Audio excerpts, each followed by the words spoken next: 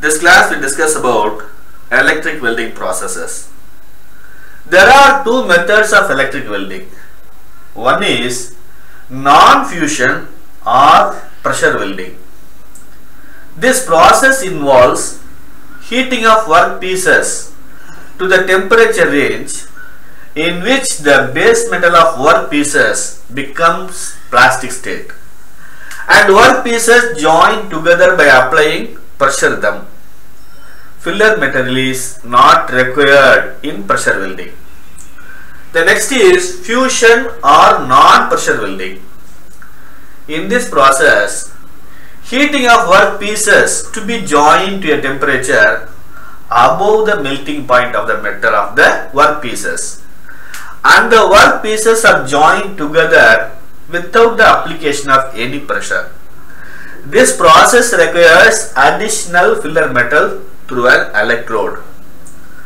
There are about 35 different welding and brazing process and several soldering methods in use by the industry today. As per the German National Standard DIN 1910, welding is broadly classified into two. One is pressure welding, another is fusion welding. There are three types of pressure welding. Number one, gas pressure welding. Number two, resistance pressure welding. Number three, friction welding. The resistance pressure welding has two types. One is conductive pressure welding. The second is inductive pressure welding. Again, the conductive pressure welding has five types. One is resistance spot welding. Number two, projection welding. Number three, roll seam welding. Number four, pressure butt welding. Number five, flash butt welding.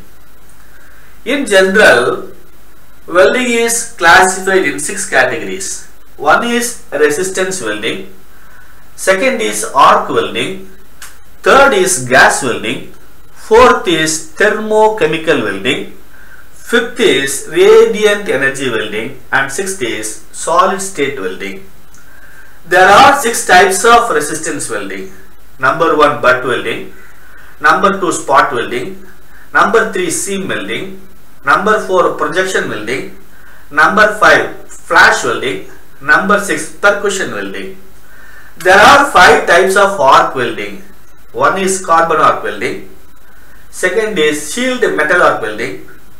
Third is tungsten inert gas welding or TIG welding.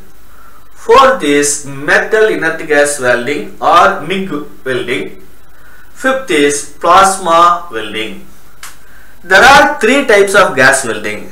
One is air acetylene welding. The second is oxy-acetylene welding. The third is oxy-hydrogen welding.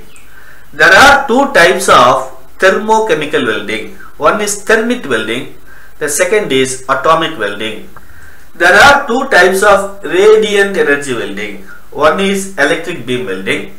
Second is laser beam welding. There are six types of solid state welding. One is cold welding. Second is diffusion welding. Third is forge welding. Fourth is fabrication welding. Fifth is hot pressure welding. Sixth is roll welding. Principle of resistance welding. Resistance welding is a fairly simple heat generation process. The passage of current through a resistance generates heat. The general heat generation formula for resistance welding is I square into R into T into K, where I is the weld current through the workpieces, R is the resistance in ohms of the workpieces, and T is the weld time and K is the thermal constant. The weld current I and duration of current T are controlled by the resistance welding power supply.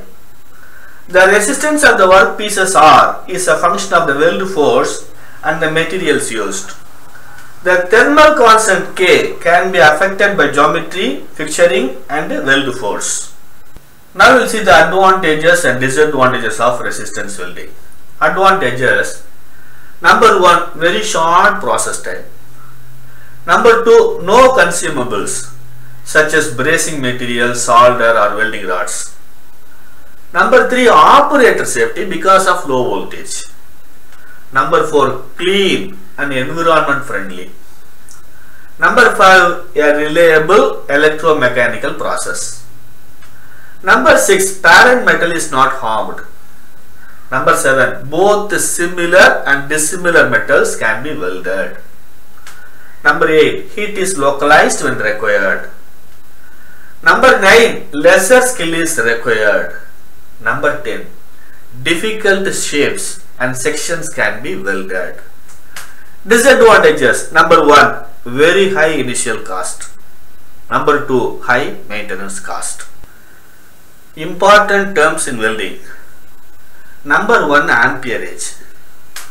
The strength of an electrical current measured in amperes or the magnitude of an electric current measured in amperes, especially the rated current of an electrical device or component.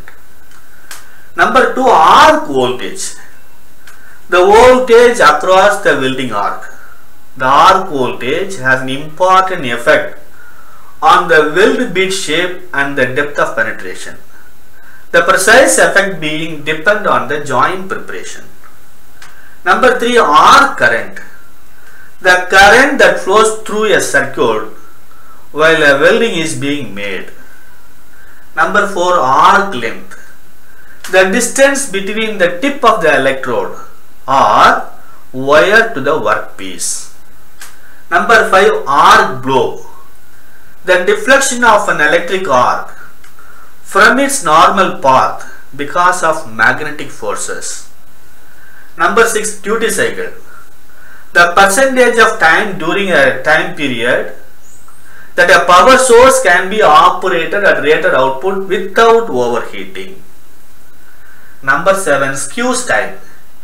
It is the time that elapses between the initial application of the electrode pressure on the work and the first application of current. Number 8, arc time. The time during which an arc is maintained. Number 9, weld time. The time for which the welding current flows through the parts being welded. Number 10, hold time. The time during which pressure is applied at the point after the weld current has created to flow. These are all the important terms in welding. With this, I conclude my lecture. Thanks for listening.